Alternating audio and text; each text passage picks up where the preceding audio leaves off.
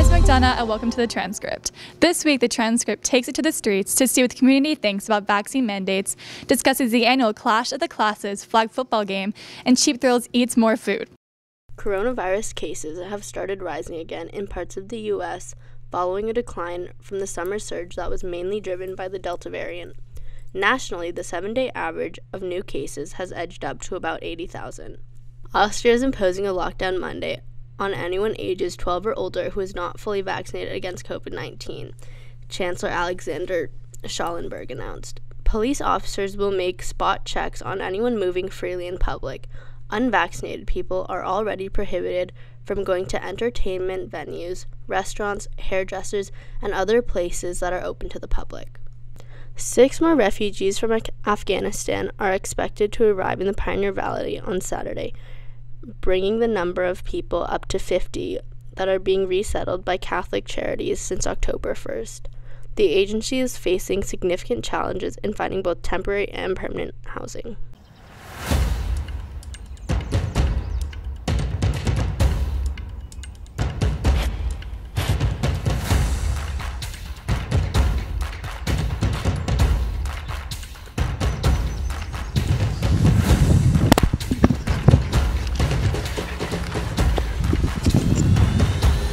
Welcome to Amped Up.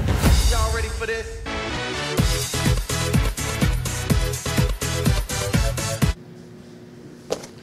With fall sports ending and almost a month remaining until the start of winter athletics, fans of NHS athletics who are looking for a way to satisfy their Blue Devil pride can tune into the Clash of the Classes annual flag football game. The Clash of the Classes game, formerly known as Powder Puff, is a decades-long tradition where female-identifying students engage in a flag football game between junior and senior classes. The game originated after World War II when women found themselves taking over new roles in society. Female high schoolers decided to take over traditionally male fall sports and were met with backlash and ridicule. The game continued in the 70s and as a homecoming tradition across the country and has been known to boost morale and break gender stereotypes about athleticism in football. After a hiatus last year, the game is finally returning and practices are in full swing. We spoke to students and alumni about what the game means to them and the history of the name Powder Puff and how they feel about the name change to Clash of the Classes. I don't think that the name change was necessary, just because Powder Puff is obviously something that's related to makeup and like inherently feminine, and like feeling the need to change it from Powder Puff kind of seems stupid because like we're playing football but we're also feminine. I don't know, it doesn't really make sense to me. I think that the football game should still be called Powder Puff personally. Yeah, I agree as well. I think it's kind of we reclaim the name. Exactly. And like if we don't think there's a problem with it as players, then I think the name can be whatever we want it to be. I think it was a really good idea because I feel that Powder Puff was ancient and needed to be modernized. I personally, I get why the name change happened, but I also think that Powder Puff is really classic and I think it has a better ring to it, and I think everybody already knows what Powder Puff means, so. Gender roles do play a part in this game because you are basically dumbing down football for girls to play it, and there's not any physical contact involved, so it's, yeah. Yeah, they think we're soft. We're not. Seniors. Okay, so I think on one hand, yes, it's very empowering for girls to be able to finally play football and get their own taste of the sport, but it's not real football. It's kind of being micromanaged at all times by class officers, by the coaches who are usually boys also. It's all just very controlled, which is kind of the opposite of what normal football is like. So I definitely think that gender roles and gender stereotypes play a large role in the Powder Puff environment in the world.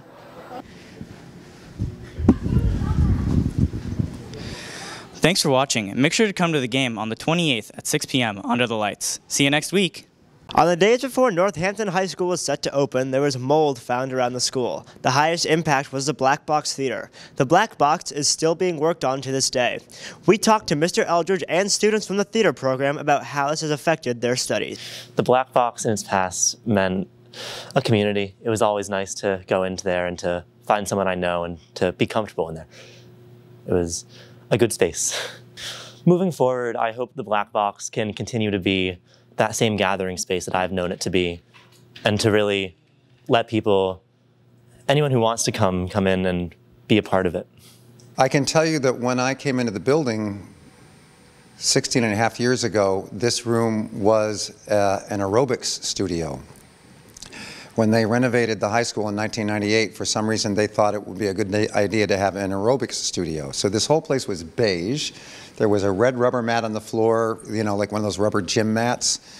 And nobody was using it for anything because nobody was doing aerobics. And nobody wanted the room. And when the principal hired me, they couldn't believe that I wanted this room. And I said, "Are you kidding me? For theater? A room with high ceilings and no windows? You couldn't make me happier." They didn't discover the mold in here until 7 p.m. on the night before the first day of school. So the mold came in like a tidal wave. I mean, I was here as usual in the evening, you know, running around trying to get it set up for my first day of classes. And they came in and started going around and shining lights on things, and then walked up to me and said, "This room has mold in it, we have to close it." So we've been behind the 8 ball ever since. And it's been terribly difficult because I think at times they thought they had got it cleaned up and then would discover they didn't. And so we never knew when the room was going to be ready. It's only just been opened up. The first problem is that every single thing that was in here is gone. So, which is, I'm still trying to adjust to. So I had a huge script library. All the scripts were thrown away. All of my textbooks were thrown away. Every book, just about every book was thrown away. All of the theater curtains that I had created were in here. They were torn down and thrown away. All of the movie theater seats from Pleasant Street had to be torn out. I will say there are kids who are starting to walk in the door and say, "Hey, either the Black Box is back," or "Hey, what is this?" Right? And that's kind of what you operate off of, is curiosity and excitement, you know, for something like theater. Theater Tech meets on Mondays at 3:30 and the Drama Club meets on Wednesdays at 3:30. Thanks for watching. Last week, it was stated in Hello Hamp that all movement breaks must be held inside the classroom unless escorted by an ESP. Many students have worries about this, as students may not be able to access accommodations, especially with the limited ESPs the school has. We talked to students with 504s and IEPs and NHS Associate Principal Ms. Sheridan to hear their opinions and clear up rumors surrounding the policy. I think that not being able to access the hallways during class will definitely affect me because I have ADHD, and sometimes I just need to step outside of the classroom, go for a walk, and without that, I probably won't be able to focus in class. I think that at NHS there are a lot of diagnosed students, and ones without a 504 plan or an IEP. And I think that these movement breaks that are allowed to all kids are not going to be available to them. And I think that's definitely an issue because they need those breaks just as much as someone that is diagnosed might. I think overall it seems pretty simple. Just kind of give the kids what they need instead of having to make all these rules and setting all these boundaries. It's just easy. As somebody with ADHD who needs to access movement breaks to feel accommodated and to have a good day at school and be able to focus, not being able to access movement breaks will make the school day much more difficult.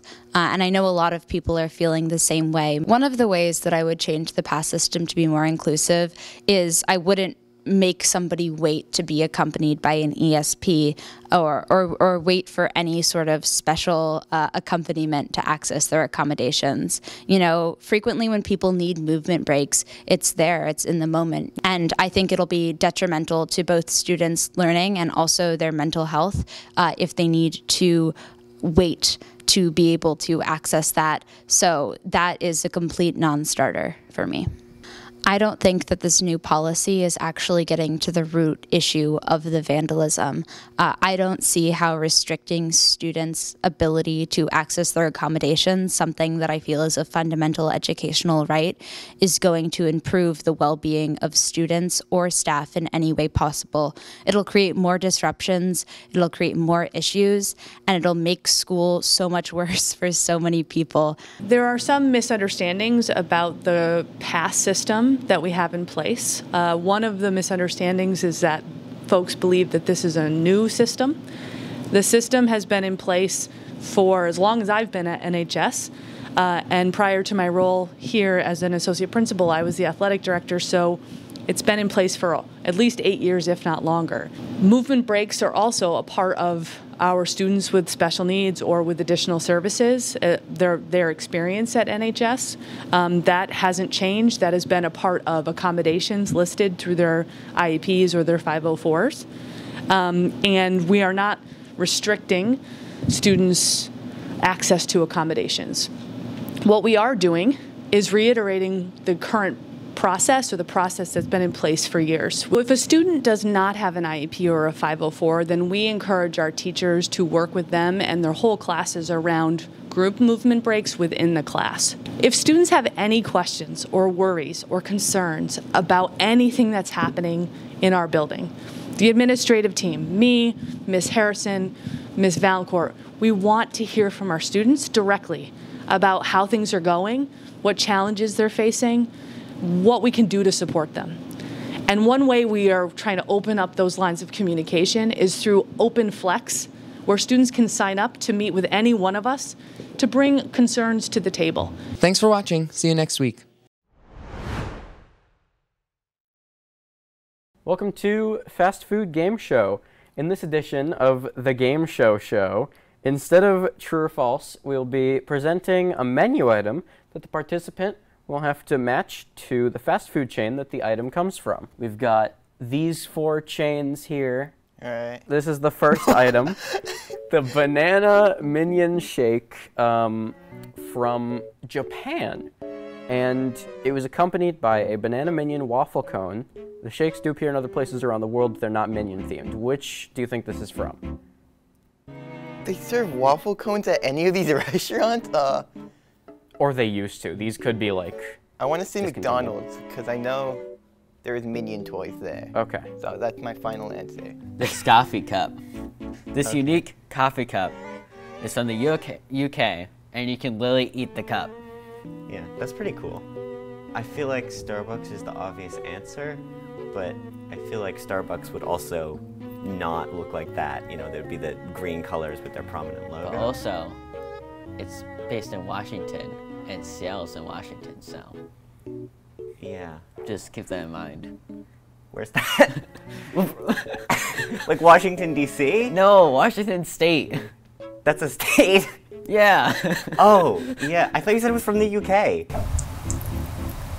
Yeah, but it says Seattle's best coffee. Oh, okay. That gives me no information, but let's see. I'm gonna guess KFC because it's red. Okay. McDonald's is also red now. Yeah, but like, yeah, I'm gonna keep it at KFC. A burger pizza. In 2010, this fast food chain came out with a ginormous burger shaped like a pizza. Well, not shaped, more like big as a pizza. How many patties does it have on it? Probably just like one, but it's one massive one. That would be a pain to fry, like trying to flip that giant patty. You see. This is why it didn't catch on? So I'm in a different country, so I don't know. Yeah. I'll go with Burger King again. That's my guess. This is the upside down burger. And it was these are all real, I guarantee you. This burger is literally just an upside down burger. It was made to promote Stranger Things and was based on the Upside Down, an alternate dimension from the show. What, did you split this? It's not even the burger, it's just the image. This isn't like the actual burger. This is like, because the actual burger had too much like of the logo on it. Okay. So I had to use this. Burger King, because they have like the Impossible Whopper there. So I feel like they'd have like the upside down Whopper. So yeah, that's it. Now we...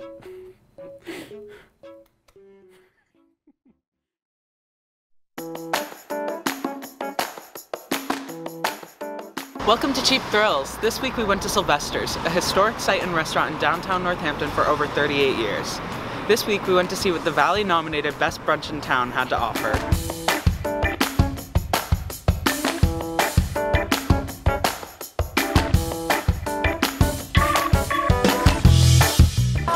Well, I'm actually, how long have I been managing at Sylvester's? I'm actually pretty new to the management team, so I've only been managing for about 6 months now. But I did grow up in these businesses, and I've been a part of them for my whole life. So, you know, in many ways I've been here forever. In some ways I've only been here a very short time. So we expected that there would be a big change in customers in business when we reopened. We were sort of hesitant, you know, we didn't know if there was going to be busy, if people were going to, you know, remember that we were around before the pandemic. But unexpectedly, we were, you know, busy as we'd always had been. So that was really a great surprise for us. You know, our old regular customers turned out really well, and you know, they seem to be still having a good time, even though things have changed a little bit. You know, to keep up with the success, I think our best bet is to just stay true to our core principles, which are, you know, to be committed to local and sustainable foods, to take care of our people, and, you know, to be committed to the community. Okay, so we just put in our orders for our food, but they also gave us some pastries, so thank you, Chris. First up, I'm gonna try the banana bread. It's house-made, local ingredients. The banana bread. I think it's really like moist in a way, but not like too like dry or like wet. Sometimes I'll like go to like a cafe and their bread is like stale by this time of the day, but it's still like really good right now.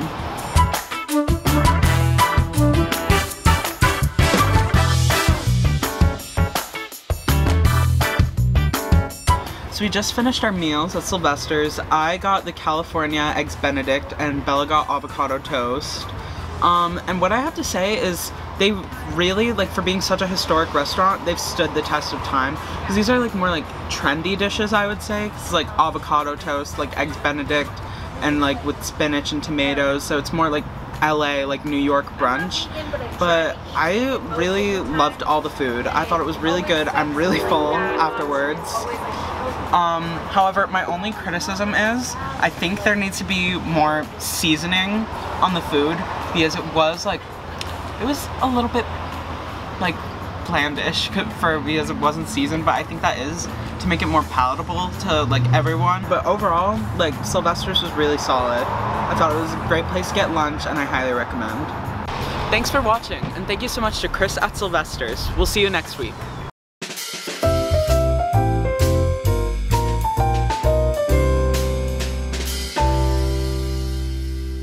Hi everyone, welcome to Big Chuck's Kitchen.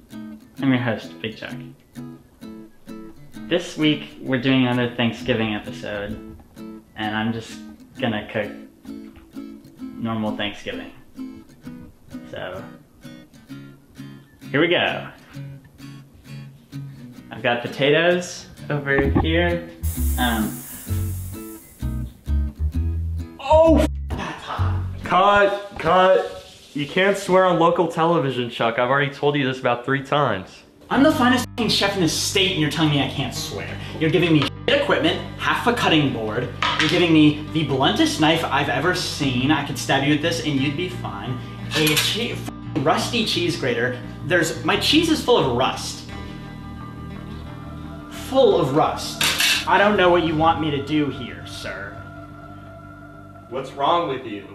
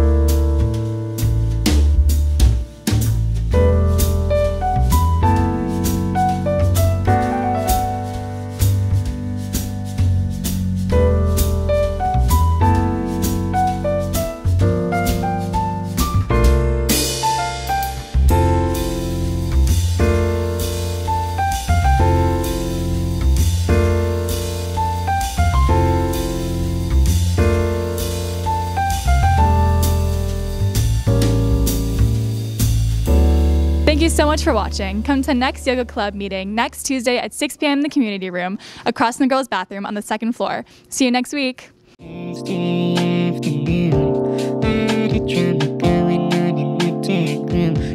talking about the transcript.